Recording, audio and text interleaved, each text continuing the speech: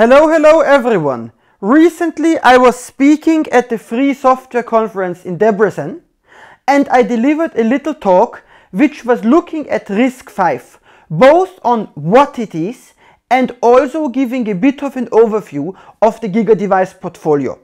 And so I wanted without further ado to share this 20 video with you. Okay, so now I will try. Okay, perfect. We've got this. Okay, well, this is me for all of you who don't know me yet, or this was how I used to look some 20 years ago before I started working in the IT business. Okay, important lesson here, follow me here on Instagram, because there's lots of additional information on RISC-V there. So, well, now, first of all, to start generally on a high level, what the whole RISC-V affair is about. And this question, by the way, is not a joke. I regularly get this in consulting sessions. Who of you already has done anything with RISC-V? Okay, who of you has ever been worried about the excessive dominance of ARM over the microcontroller market? I see some hands, this is good. Okay, well, RISC-V essentially, it's an open source instruction set. This button will kill me. It's an open source instruction set which was developed by the University of Berkeley. And as you see here, it is a completely free instruction set. So this means there are no patents, no licenses, no nothing, even if you have the actual chip in your hand and you put it onto your PCB. Okay, very important, first things first, RISC-V is basically, it's a name for a whole family of different products and processors. So if we have a RISC-V chip, this guy here, and then I go to Macau and I grab one here, then I go to Moscow and I grab one here from a different vendor, it is very, very likely that these are not compatible with one another. And the reason for this is that we are actually looking at two completely different groups. We've got the base ISA up here, which is the actual CPU, and we've got one or more extension ISAs. So it's basically like if you're sitting in first class, you order a steak, and then you tell the stewardess to also bring carrots, potato mash, and a bottle of vodka. And what's also important, all of the crap is versioned. So in many cases, you've also got multiple different versions. Why am I telling you all this? I'm telling you all this so that you can later make a good decision about which RISC-V chip to use. And yes, this book over there, if you use RISC-V seriously, you should try to get it. I don't say buy it, I say get it. Okay, now, looking at the RISC base, the most important thing is a RISC-V chip always is at least 32 bits in word length. There is no 16-bit RISC-V. There will never be a 16-bit RISC-V. Instead, what is available, you see here, is 32-bit. Then there is also 64 and 128-bit. But in practice, especially for our needs in microcontroller space, it's basically going to be one of these two guys. And yes, as for the extensions, there's 50,000 of them. It's literal 50,000 of them, as you can see here. And of course, what is important about this is, I need a clock. What is important about this is that you also need to keep in mind when you are switching from core to core that you need to get the correct versions of these as well. So, any questions so far? Okay, very good. Then let us ask ourselves about learning assembler. In principle, if you ever, any one of you ever did assembly on an 8-bit chip? Which chip? PIC16, AVR? Okay, I'm the only one who did PIC16. That's why I look so old. Well, Generally, the RISC-V architecture is pretty simple to understand, and it's a pretty interesting. They made a few interesting magic, for example, with the 0 register. But in practice, you don't really need to do it because the compiler does it for you anyways. And there is a document which is called the green card. This is very important. It's normally part of Hennessy and Pedersen of the book we had before. But at this URL, you could also find it for free. So, and now I have a little question. Who of you ever did some heavy microcontroller work? Okay, so you use SPI, you use I2C, you use all these peripheral units. And so we've got the famous Is Hess More? Who of you still knows the band? Hess is more, come on, you must know it. Either way, the problem is these peripheral intellectual properties, they are a completely different pair of socks. And they are not part of the RISC-V specification. So if you want to make a RISC-V microcontroller, not only do you need this stuff, but you also need to get the peripheral IP from somewhere. And this is the very big problem. And we're now going to look at it. You see here, we say the chips are not communal. So you need to be very careful. If you have, for example, a C5 RISC-V microcontroller, and C5 decides to end their sectarian existence, then when you switch to GigaDevice, you have to rewrite a lot of the code. It's basically almost as bad a rewrite as switching, say, from SGS Thompson to Microchip or something like that. And yes, this up here is mainly for the managers, because quite regularly I get questions from people, why do the chips cost money? They are open source. Honestly, this is the most common question I get. I am not joking. I'm not joking with you on my little live stream. That looks good enough. And as I said, this is not a stupid joke. And the interesting thing is, who of you thinks that a RISC-V chip, because there is no licensing fee, always has to be cheaper than an ARM chip? Who thinks this? Okay, I'm happy you people all know the semiconductor market. The economies of scale, together with ARM pissing their pants so much, has led to the weird situation that in some cases you can get ARM chips for cheaper in the end than the RISC-V chips. This is very rare. Now in the chip crisis it's basically impossible, but I'm just mentioning this just in case. And yes, finally, before we go into the actual application, who of you ever worked in a sanction critical environment? Okay, in case you ever work in a sanction critical environment, which is a place where you can make a lot of money, I'm giving you a bit of a nitty-gritty here. This is about American sanctions. Russian and North Korean sanctions and Persian sanctions work a bit different. This is the American sanction system. We have here a value chain. You see this? And the American just looks at the whole value chain. You at the bottom, the instruction set vendor at the top, and then he just takes any of them and fucks with them. Any one of these four. This is very important. And also, secondarily, if any of these steps use US dollars, they also go after you. This is also very important.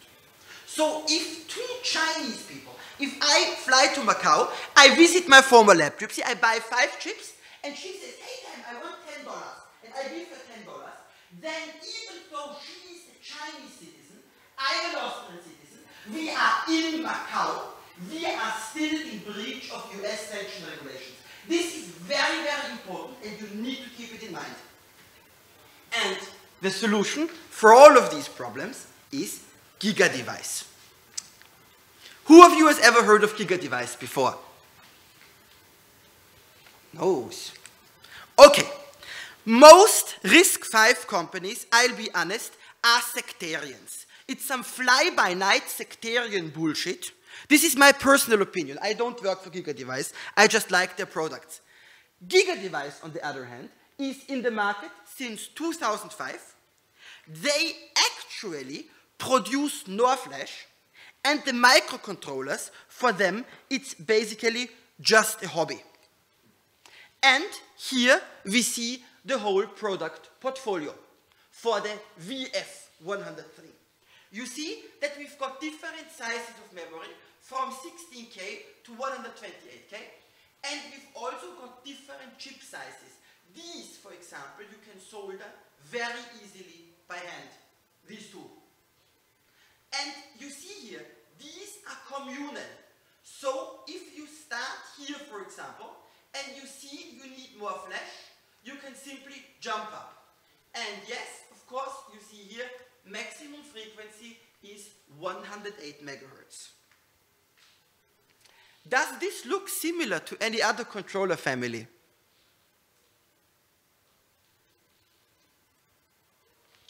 STM32F1, anyone? It is, let's put it this way, it is definitely not a clone, this should be obvious. It's a different chip, it's a different architecture. But if you currently know a lot about STM32, this definitely is a way to make your intellectual property more open source, more sanction proof, and also more available. Because almost all of these SKUs are permanently available on the market. And yes, as I already said, the peripheral design of the two chips is highly similar. The transition is very easy. And there is a very wide ecosystem. Who of you has ever paid a lot of money for embedded development software? I see somebody closing his eyes. I only use ESP32. Yeah, but then you are lucky. Then you're on the lucky side.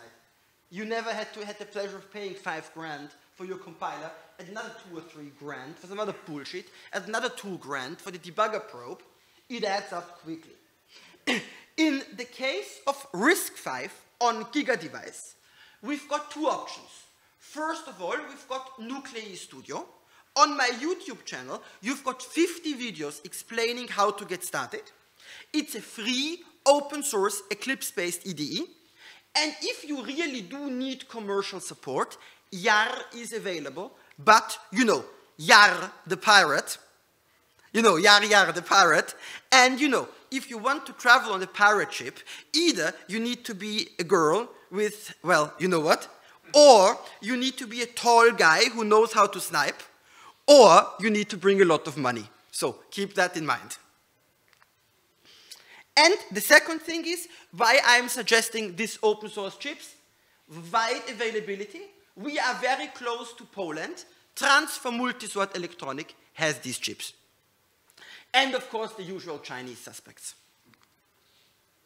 And when it comes to the actual development boards, we've got these two options here. Before we look at them, does any one of you have any specific questions so far? Any feedback? Oh, okay. That's good. You see here, we've got the two different evaluation board options, which make it easy for you to start immediately. On the bottom, we've got the small start. This chip, this board, the white one, costs about $15 to $20. It has an Arduino-like pinout. And you see here, you've got these mini USB cables.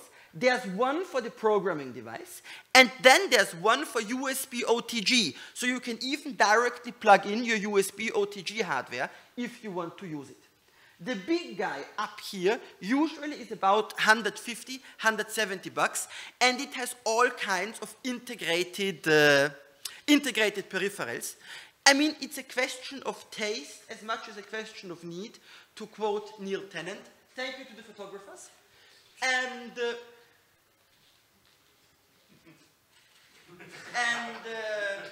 I personally, I'll be honest, I prefer these at the bottom for a simple reason. Because these at the bottom, in my company, I'll be honest, we are hardware first. We are a good hardware design team, and we can code. We don't like to code, we can code. And for us, normally, we have at least a basic hardware working very early. So usually I use these boards and then our own custom hardware. If you are more of a software house, by all means, use the blue one. Okay, and now I still want to, we still have a bit of time, I still want to very quickly show you the project structure of a nuclei generated project. We see over here these includes. This is very important because these files here, they contain the actual drivers for the individual units, individual function units for the DAC and so on and so on. And if you visit this website, this URL you really should note down please, you can filter here on the side for what controller you want, and then you can very easily download a documentation package which contains worked examples. Any questions so far? Okay. Then it is time to just show you a little bit how the HAL behaves. First of all, here we've got a bit of code. Who of you knows what it does? Take a guess. The hello world of embedded engineering. What do you think it is? It's like same in Arduino, like the blink. Exactly. 1 second on, 1 second off. Exactly. What do we see here? Main, it's normal, it's C. Here we have a function RCU perif clock enable. This is important because the core is clock gated. And every peripheral device you want to use, you first need to connect it to clock generator. Then you see here initialization of the GPIO. And then here we set and we clear the pins. Looks very simple. This guy here is not so much more complicated.